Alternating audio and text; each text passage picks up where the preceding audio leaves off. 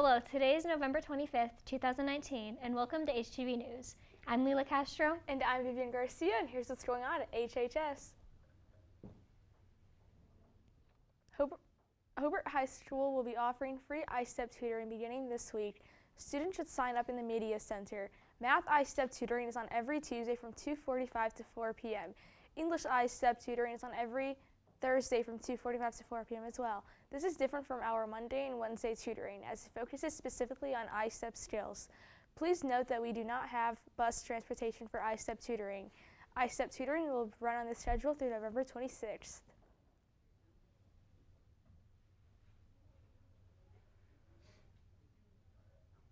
Key Club members applying to the state convention must have their applications and teacher recommendations turned in by Friday, November 22nd. If you are planning to attend after-school tutoring this afternoon and you require bus transportation, you must sign up in the Media Center before 1 p.m. today. You must have a signed permission slip on file. Writers Club will meet tomorrow after school until 3:30 in the Media Center. French Club members wanting to spend the evening in Chicago need to pick up permission slips and get them turned in as soon as possible. Key Club will begin the annual Mitten Tree and Toy Drive next Wednesday. Please put all items by the tree outside of the Media Center beginning next Wednesday, November 27th. The Student Credit Union wants you to enter the drawing for a Kindle 8 with a qualifying deposit. This promotion runs through December. The winner will be announced before winter break. It only takes $1 to open up a new savings account. If you are a sophomore or junior and are interested in exploring classes at the Porter County Career Center, please attend the PCC Preview Day on December 3rd. Sign-up sheets and permission slips are available in the guidance office. Permission slips are due by November 26th. Now over to Jonathan and Cameron for our sports updates. Congrats to our October Bricky Athletes of the Month: Grace Nessich for girls soccer, Hannah Mathis for volleyball, GJ Lipke for football, and Troy Brown for soccer. Way to go, Brickies!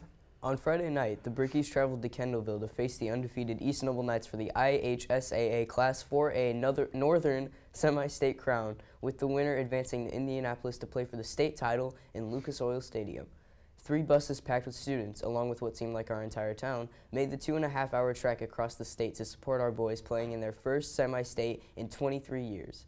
East Noble received the opening kickoff, and on their first series, do-it-all quarterback Bailey Parker fumbled and senior Sean Underdahl recovered to give Hobart the ball in Knight territory. The Knights were able to hold the line, and Hobart settled for a 22-yard field goal by senior Matt Heileck to take an early 3-0 lead. After a blocked punt and 2 interceptions, it was a 17-0 lead for the Brickies at the half. East Noble came back and tied it up in the third quarter. During the fourth quarter, it was back and forth an edge-of-your-seat finish with the East Noble lead. With only 7.7 seconds left in the game, Johnston lofted a long pass intended for Vode down the right sideline headed for the end zone. A touchdown would have sent the Brickies to the state finals. Anything less meant the season was over.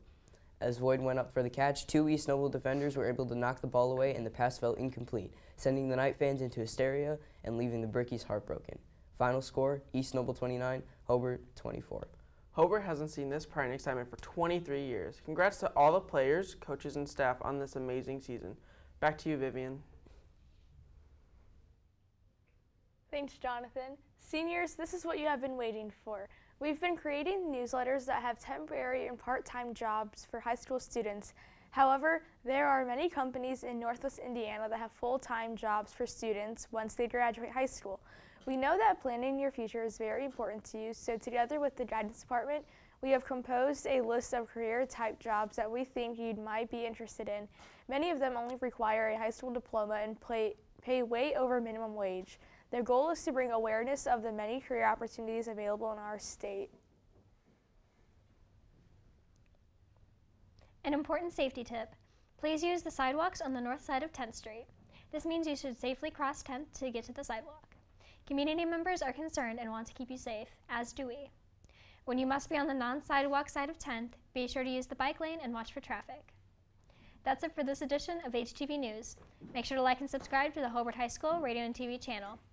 Remember, only the best for HHS, and have a fantastic day, everyone.